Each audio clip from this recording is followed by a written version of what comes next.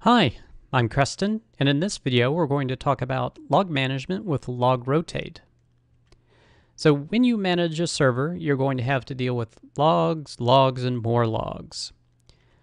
So your operating system itself has logs. So if you look in Ubuntu, you typically see an auth log, a sys log, a kern log, etc., etc. When you install services, those typically generate their own logs as well. So for example, if you install a web server such as Nginx, it's going to generate its own log files. And typically it generates an access log and an error log. So the access is what access is being logged to the web server, and then the error log are what errors are occurring. If you're installing a database such as PostgreSQL, it's going to generate its own logs. It typically generates one log file, and it has a particular convention it uses based upon the database cluster on the server.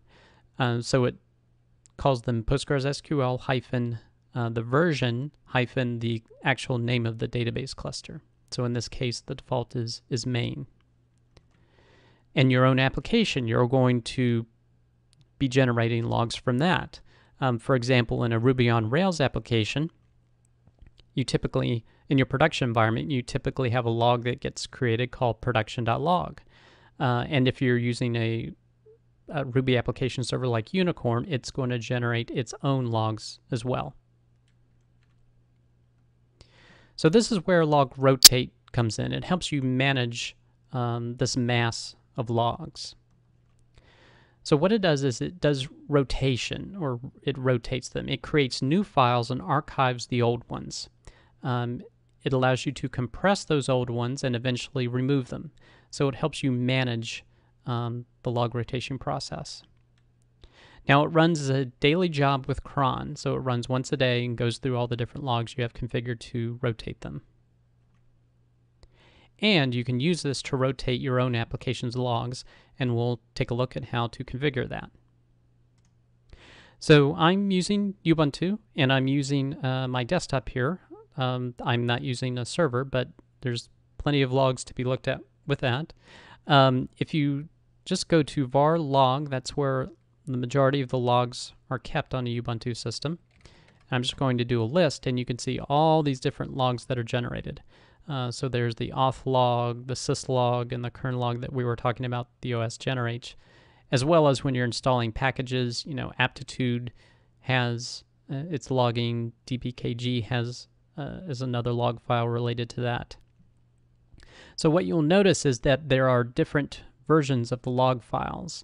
The oldest has the highest number, so this is the oldest log file, and the most recent one looks like this. So let's look at this in more detail. So this is the current log, so there's no number appended, it's just the auth.log. When rotation happens, it then takes what this current log is, as it moves it and names it .1. So this is the most recently archived, if you will, log. Now you notice that these have been gzipped, so these are compressed. That's an option you can say when you want the particular log files to be compressed. So in the case here, it's compressed immediately.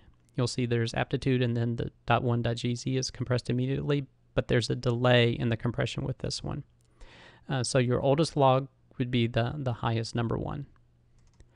Now there's also directories in here, and typically services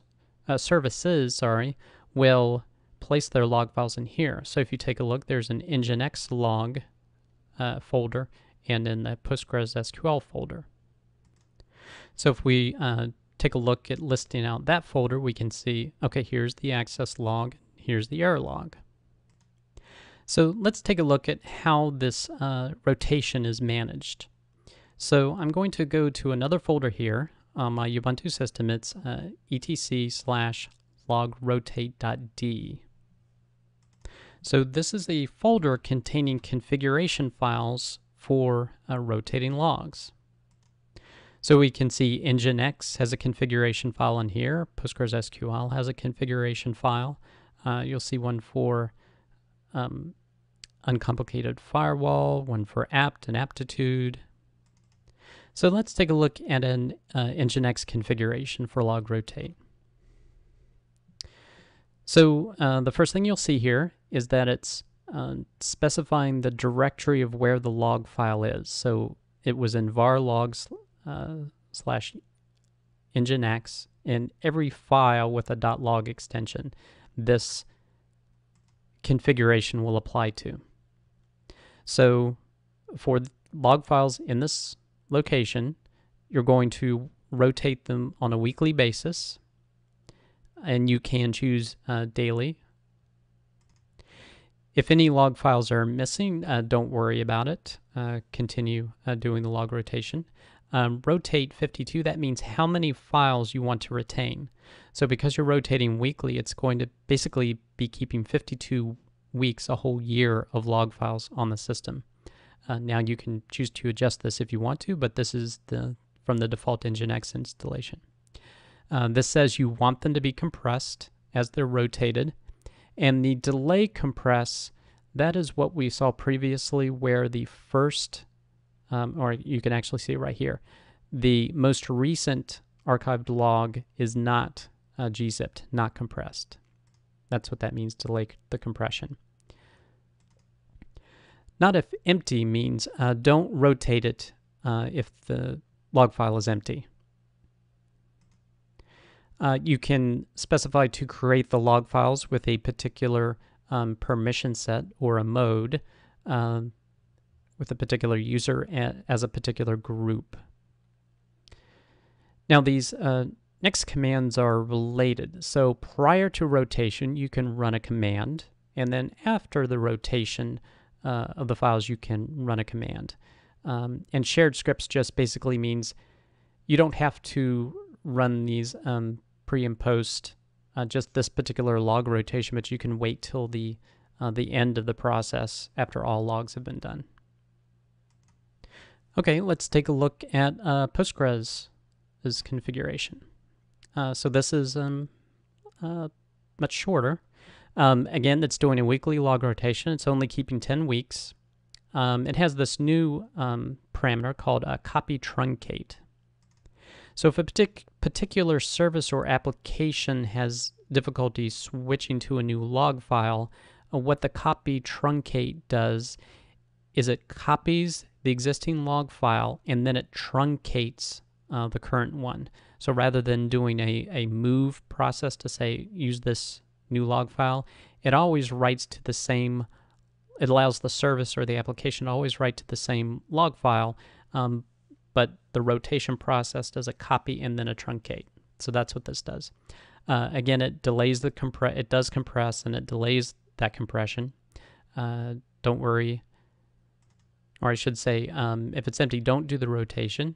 It's okay if a log file is missing, don't worry about it. And here just happens to specify the group and the user to do the rotation as. Now, typically you're going to want to set up a log rotation configuration for your application logs. So I tend to use Ruby on Rails. So what I would do is create one, and I typically name them Rails underscore and whatever my app name is. So that just makes it very clear which log files these pertain to. So here's a particular configuration I would use. So again, like before, the first thing you want to specify is what is the set of files that need to be rotated. So I tend to put applications in opt-www. This is the name of the application, just test app, and it stores the logs in a shared area because I tend to use Capistrano in the shared log area, and everything with a .log will be rotated. Now this includes the Ruby on Rails applications log like production.log, as well as unicorn.log and any other log files for services you're using with your application that you've chosen to place in the Rails application log area. So by default, I usually do a weekly rotation. But you can shorten this to daily. Like I have an application that has a lot of traffic and I'm switching it to daily. If it's missing, that's okay. And I'm keeping 52 weeks. Again, you can shorten this if your application is generating a lot of logs and you want to get them off the system somehow earlier. I'm usually enable compression and delay that compression if I need to look back at the most recently archived log. Don't worry about doing rotation if it's empty. And then I tend to use the copy truncate command so that it does a copy and then truncates the log.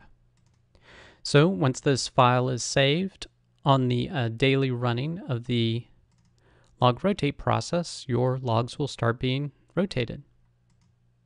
So to find out more about the configuration of Logrotate, the man pages of Logrotate are a great resource explaining all the different parameters that or configuration settings you can use to configure your log rotation.